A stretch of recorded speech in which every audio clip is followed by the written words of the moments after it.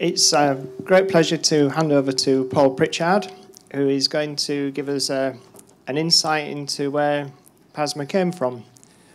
Thank you, Paul Pritchard. Yeah. Well, I was billed on the programme as a PASMA auditor, and I thought that's not the right way to get the audience on side. It's a truly noble calling. I wouldn't knock being a PASMA auditor for anything, but I haven't always worked on the dark side. Okay, so I thought I'd start by giving you a bit of my own history and my credentials for running this PASMA history project. So people were talking about being in the industry 30 years and things like that. I actually started in the industry when England were the World Cup holders. And we was robbed. Okay, I joined a company called Stevens & Carter in the early 70s, just as they were launching their first aluminium tower called Climalloy. And I think if I wave my hands, I think Gary might be able to show us a picture of that. As you can see, that was a cutting-edge tower at the time. And like most of the towers back in the 60s and 70s, it was a stairway tower. Span towers weren't very popular at the time, so stairway towers are what we launched. At the time, there were only 3 other tower manufacturers in the market in the UK, and believe it or not, they refused to sell their products to hire companies. Stevens & Carter were one of the founder members of PASMA, and I represented them at some of those early meetings in the 70s and 80s. And I carried on for 17 years on both the council and the technical committee that started up after a few years. I also represented Stevens & Carter on BSI committees, and dare I say it, NASC committees. Names that should not be mentioned. And we usually met in someone's hotel room at the Excelsior Hotel in Heathrow. Usually when John Rustling was flying from England to Ireland, he'd book a room at the hotel and we'd all meet there and have a natter. And we didn't have any staff, any support, and we each took it in turns to be treasurer, secretary, and chairman. So in those heady days, I was once chairman of 4 people. Okay, well, whilst at S&C, we'll have a change of slide, if I may. Okay, old fogey's back. While at S&C, I also launched the Climalloy Tower and introduced the GRP Genie Tower into the UK. So that was partly my fault as well. And like so many people in the industry, I got made redundant in 1990. Thank you. And so I lost my PASMA connection at the time. I tried really hard to avoid getting sucked back into this terrible industry. But after about 2 years, I needed to pay the mortgage. And I ended up working for Accent International, selling Climalloy, Zigzag, and Highway towers. Some of the towers I've been knocking in my previous life, so nothing new there. But that didn't work out too well, and I didn't feel happy working for a large company, so I ended up working for a much smaller company called Alto that made the heavy-duty aluminium tower. Okay, it's worked. The waving hand has worked. Okay, at the time, Alto weren't members of PASMA, so I worked very hard, and after a couple of years, I got them to join and I once again got the opportunity to represent them and sit on the PASMA Council and on the technical committee. And I also represented Alto on BSI's 1139 Part 6 committee. So that's partly my fault as well, okay? So I've got a lot to answer for. I left there in 2007 and became a freelance PASMA trainer. If only I was earning £1,000 a day. Oh dear. And then finally, as I approached the sort of twilight of my years, they said, why don't you come and join the dark side, move from twilight into darkness and become a part-time PASMA auditor? And that's what I did up until Christmas. Now I'm just the old fogey down at the bottom there.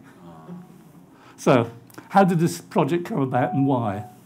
And it started out, like a lot of these things do, with a late-night conversation in the bar after you've had too many drinks. You know, you probably had this last night if you were here at the bar. Do you remember so-and-so? Do you remember when? Do you remember who we chatted about? Do you remember what he did?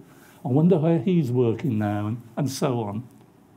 And of course, we'd sit there and say, we must do something about this, we must document it. And we never did. And this went on for probably about 10, 15 years. And then as PASMA grew, and I think you touched on it with some of your questions earlier on this morning, where are we going, what's going to happen next, why do trainers need to have refresher courses and things like that. And we began to realise that we needed some idea of where we've come from to have an idea of where we might be going to next, what might be happening next. So what started out as a manufacturers association representing just those 4 companies that I talked about, now has got a whole range of stakeholders, thousands of members, tens of thousands of people being trained, and we're involved with training, guiding legislation. It wasn't always so, and will it always be like that in the future? So there's a lot to think about in terms of where we've come from, where we're going to. So about 3 years ago, we started the ball rolling, and some of you might remember this. I stood up at one of these meetings and put out an appeal for any memorabilia, old bits and pieces, stuff like that, that we could collect and start making an archive. And thanks to everyone who responded, particularly Roger here in the front. He gave me a wealth of documents. Peter Bond provided me with a video, which we've, an old VHS video, which we've had transcribed onto DVD. But due to time factors, I don't think we've got time to run that today, even though it shows Roger and I building a tower, which is a rare sight these days, I can tell you. Kenny Rogers, who some of you know, had minutes from the early training committee meetings and things like that. And Gillian, our chairman, Chris Blanton, our former chairman, they all contributed whole piles of paperwork. And I gather some of them have got more paperwork to give me today, so great. Anyway, what we ended up with that was, even with all that memorabilia, we ended up with a big gap prior to the 1990s and nothing from the 1970s. My memory from that era was patchy. If you were there, you probably don't remember it. Or was that the 60s? Can't remember. And let's face it, we all slag off our competitors and we all have a slightly distorted view of the past. We was robbed of that order. We was robbed of that World Cup. That's the way it goes. And just to prove a point about our industry knowledge, and to see if anyone's awake still, because there's a few people at the back don't look too awake. Oh, sorry, that's the auditor, sorry. Let's see, I'm going to ask you a few questions. Let's see if anyone, not too serious, but let's see if you can answer this question. In what year was the first alloy tower built? 66. 47. 45, 47. Prior to this man at the front. 1946. And I'll come back to that when we look at the timeline in a minute. Okay, don't answer this one, Roger. Anyone but Roger, where was it built? United States. Big place? Anywhere more specific? Texas. No. Roger knows. Anyone else? Berkeley, California. Okay, who built it? This was something I didn't know until I started doing this history. We can pin it down to an individual person. Not Roger, no. I'm not that old.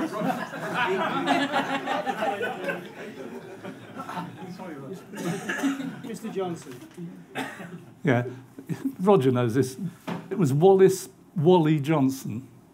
And he designed it over the Christmas holidays of 1945 because he was bored. And the neighbour asked him, got any idea how I can do the back of my house? I really don't want to go up a ladder. And over the holidays, because he was bored, he came up with the original design. And I'll come back to that again in a minute when we look at the timeline.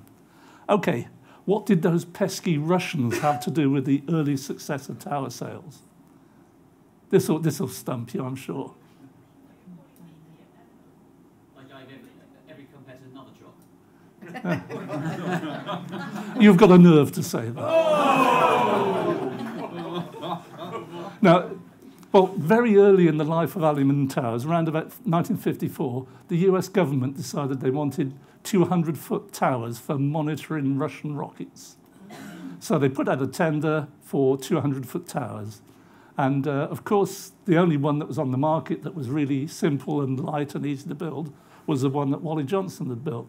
So he got a huge step up in the marketplace, a huge increasing production by supplying towers to the US Army Corps, I think it was, 204 foot high.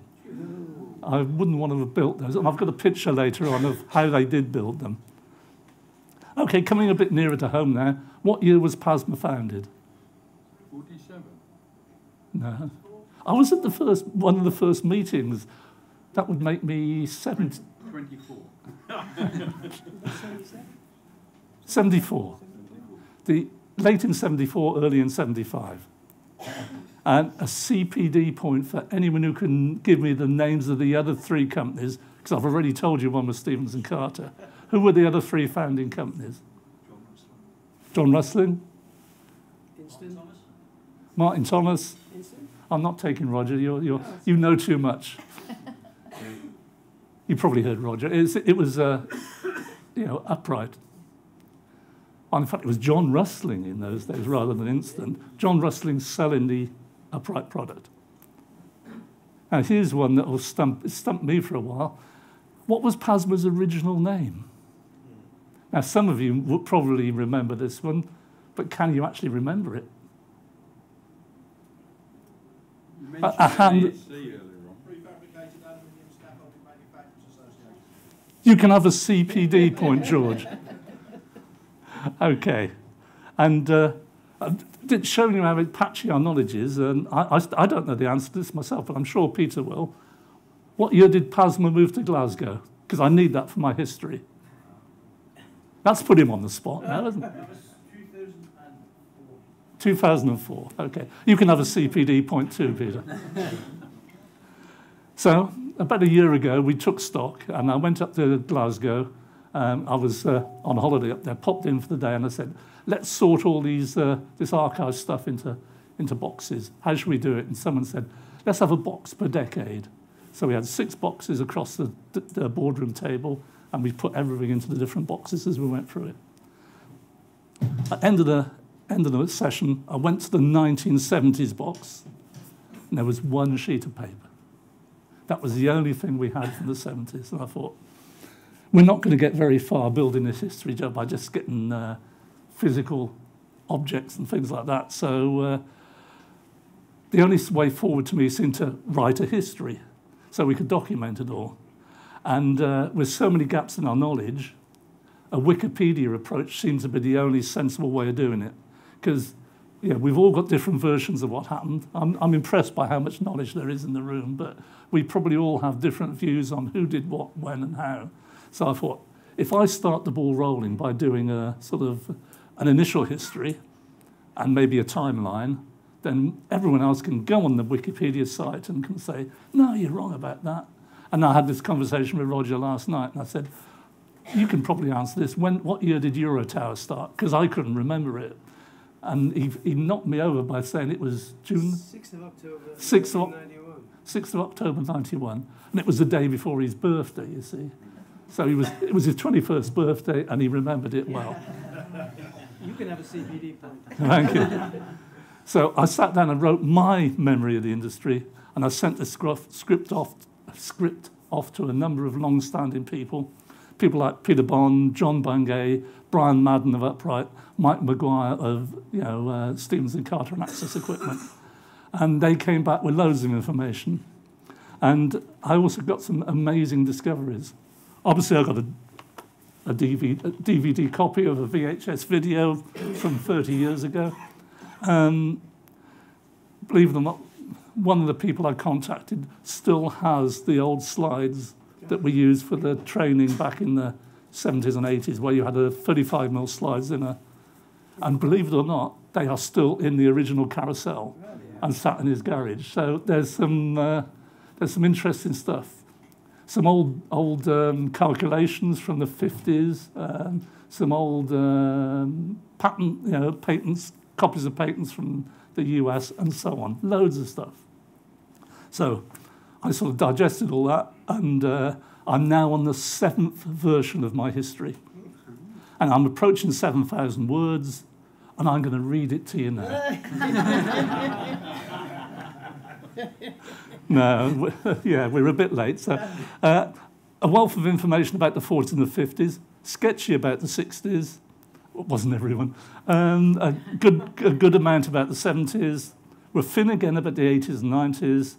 And 2000 onwards, obviously, we've got sort of current documentation and stuff like that. And a clear picture is emerging, really, of the interconnectivity between PASMA, legislation, and the growth of the tower market. So what I thought to do, rather than running through all 7,000 words, I'm going to try and run through it and show you a timeline. And if anyone's got any comments, I'd welcome them now. Shout out. If not, send some information to me later. So a quick run through the timeline. And this would be quicker than I was hoping, but we're running a bit late now. So 1945, Wally Johnson designed his tower over the Christmas break. Now, this might be totally wrong. We've got this from a book he wrote, and we managed to get hold of the book. He went on to become mayor of Berkeley, California, and wrote a book about his life. So Brian Madden managed to find the book and sent it over to me. But he could have been doing a Trump, and So let's find out. But it seems pretty definite that over the Christmas holidays he designed the first aluminium tower. 1946 he patented it and put a load of money into building the factory. And that factory sold the tower, and it was called the Upright Tower. 48, the Army Corps wanted 204-foot towers. That gave his production a huge boost. 55, we started making aluminium towers in this country because William Moss, a big building company at the time, set up a company called Access Equipment, making the Upright Tower under license in the UK. And that product was called the Zip-Up Tower. And Access Equipment was run by John Rusling. 57, this is an area where I don't really have the connections yet. R.D. Werner took out a patent for a tower in the US. So I don't know quite how they were obviously a ladder manufacturer at the time. And I suspect the US Army wanted two suppliers. They probably wanted someone on the West Coast, someone on the East Coast. So there's a bit more research to be done there. 59, when the 5-year agreement between Upright and William Moss was just about to run out, John Rusling left Access Equipment and set up another production unit in Ireland, making Upright under license in Ireland. So hence the Rusling Upright connection. Sometime in the 1960s, I haven't been able to find an exact date, maybe someone in the room will know it, one of the ex-Access Equipment engineers left Access Equipment and set up Martin Thomas. Okay? Any information, gratefully received. 1974, you're back to when I got involved. We started manufacturing Climalloy. Again, it was designed by Mike Maguire, who came from the Access Equipment drawing office. So you can see a common theme emerging here. Everyone was leaving, expanding the market, because the original founders wouldn't supply the equipment to hire companies. So people were saying, blow that, we'll build it ourselves. And then, end of 74, PASMA set up its first meeting between the 4 original members. Gary, next slide. Oh, I promised that this is an extract from the original Upright patent. What I should explain, if I can, is that the towers came in modular sections. You didn't have frames and braces. You had sections that folded flat. And each one would be winched up and plonked on top of the next one. Advanced guardrail. Oops. Come on to those in a minute. Gary? So, forward to the next slide. Okay. Round about 74, the Health and Safety at Work Act was introduced. Was there a connection between PASMA being set up and the Health and Safety at Work Act coming in? You bet there was. So PASMA legislation, obviously PASMA was driven by the legislation in those days. Then in 3 easy steps, the click share slide came onto the screen.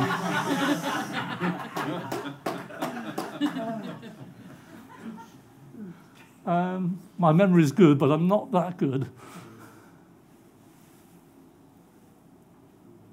Anyway, I'll do some of it from memory going on. 75, W.C. Youngmans entered the market with their Easy Build tower. And I wonder where they got their design engineer from. the Access Equipment Drawing Office. So we've got the Martin Thomas Tower, the Stevens and Carter Climalode Tower, the Easy Build Tower, all designed by people who used to work at Access Equipment. Roger knows what's coming next. I can't remember what comes next on the timeline, but a little bit further down the line, obviously, other manufacturers decided to enter the market, including one called Zigzag. Yeah. And Roger can probably tell me this. Who did? The design? Yeah. Somebody from the Access Equipment Department, I think. That's right. Tony Williams. So we're getting an interesting pattern developing here. I knew I should have put this timeline on my machine here. You know that slide carousel you've got Yeah. at home with all the little slides in it, with the projector? Yeah. Yeah. Let's go back Yeah, to we'll that. get one of them. Yeah. Anyway, we'll forget about the timeline, shall we? Carry on. Oh, it's Yeah. so interesting. Okay, so we've got to about 75. We've got Youngmans. A couple of other people entered the market around about that time. Aliscaf, you might remember them. They started out as a repair company, repairing access equipment. So they did a good repair job, and eventually they decided to make their own tower. And some of you might remember that with the Master Rung, which then got moved on to work with the Easy Build tower. And so we move on. I'm stretching my memory now without a screen, you know. We had a monopolies and mergers investigation of the industry back in the 80s, and the sales market for tower was defined as £12.2 million. And Youngmans and Stevens and Carter and their parent company BET, which owns Zigzag as well, had 60% of the market. So back in the 80s, 60% of the market was controlled by two groups of companies. And of course, that just led to more people entering the market. So you had Eiger Tower coming along, and theirs was, I think, interchangeable with Access Equipment, if I remember right. Is there a theme coming through here? And then, so we went on. I left the industry because I got made redundant, but PASMA carried on growing. More people kept joining. We bought out the code of practice. Training courses developed. And in fact, they started before I left. They started back in the 70s. And I remember the committee meeting, the council meeting at the end of the year when we launched the training course. And each company reported on how many people they'd trained. And I think it was SGB Youngmans, who were a combined sort of operation at the time, said, we trained 83 people last year. And we went, 83? That's an impossibly high number. How could you train 83 people? Don't believe it. You're fibbing. And that was the scale of our training at that time. But gradually, obviously, the training courses developed. The codes of practices became more popular. And eventually, we needed a part-time person. So we took on a guy called Eric Abbey, who was the ex-production director at Stevens and Carter Malden. And he, in his retirement, took on the job of being part-time secretary. And we had Peter join. PASMA engaged secretarial support in Leeds. Some of you might remember entrancing conversations with Carl about where your codes of practice were. I see a few people nodding. It was an interesting time. The monopolies and mergers. And then in 1990, PASMA produced its first training video. But I've got a VHS copy. I've made a DVD copy. But with my grasp of technology today, I'm not even going to attempt to play it. 1990, Access International formed. And 1990, was it 1990? 91. 91, I'm a year out. Yes. Eurotower started manufacturing their tower, which was compatible with the Zigzag tower. That's because I was selling Zigzag and the customers thought our service was so rubbish. They went back to Roger and said, can you help us out? Because Access International can't deliver the bloody... We were on 12 weeks delivery for braces at the time. And when you go in and say, would you like to buy a tower? And they said, oh, yeah. When can we have it? 12 weeks' time. Thank you, Access International. So, 93, we're probably getting into territory that some of you are more familiar with now. Youngman's introduced the Boss Tower. 96, Youngman's acquired Access International. 1999, PASMA changed its name because they didn't want to be associated with just aluminium scaffolding and just with manufacturers, so that's where the current name came in.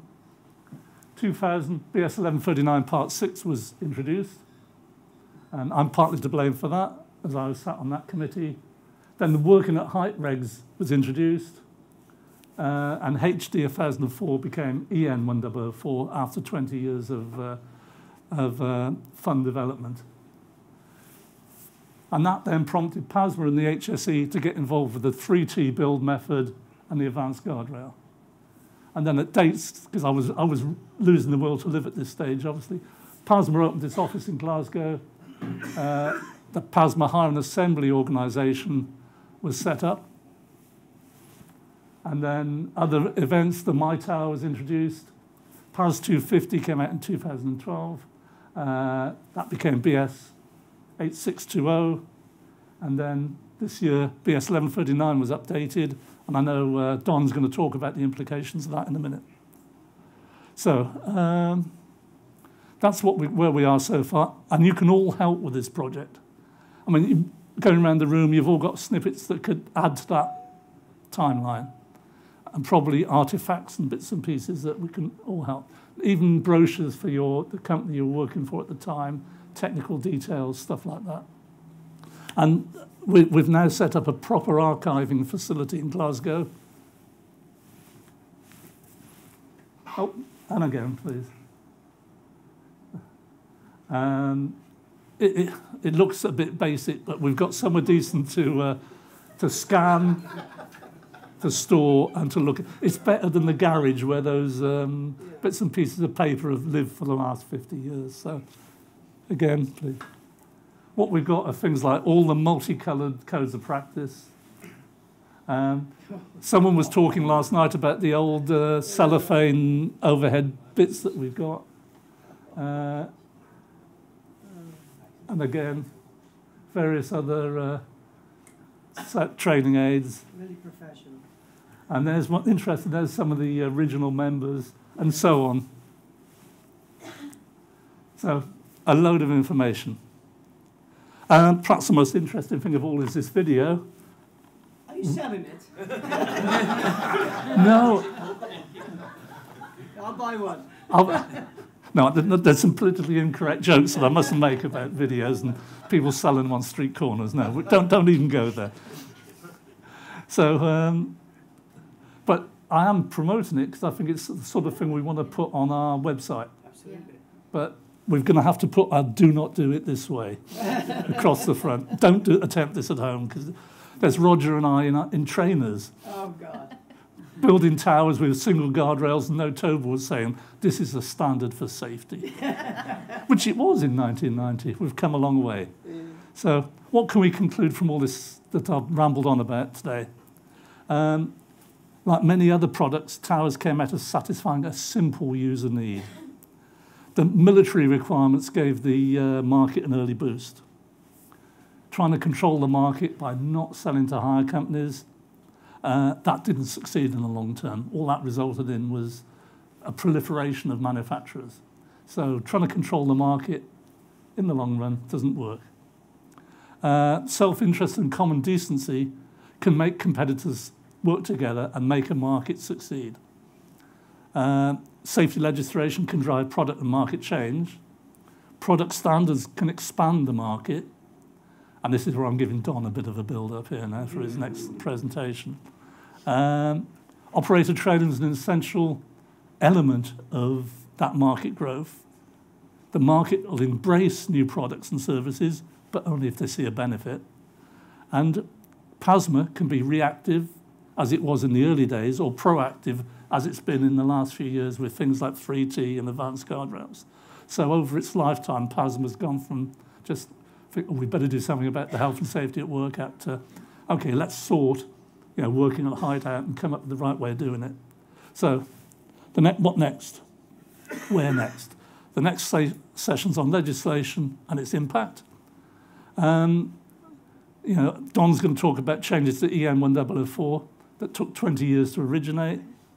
Maybe you see this as a problem, changing HD or EN 1004. But history says it should be an opportunity. See the build-up I'm giving you? It's fantastic. Yeah. I'm really working. What about new products? Looking forward to the future. I was thinking, what could we do? And then I thought, drone operator training courses. Why not? We can send the drones up. We can teach people how to drive them properly. Could be fun to audit. Thanks for your interest. Anyway, that's the end of my session.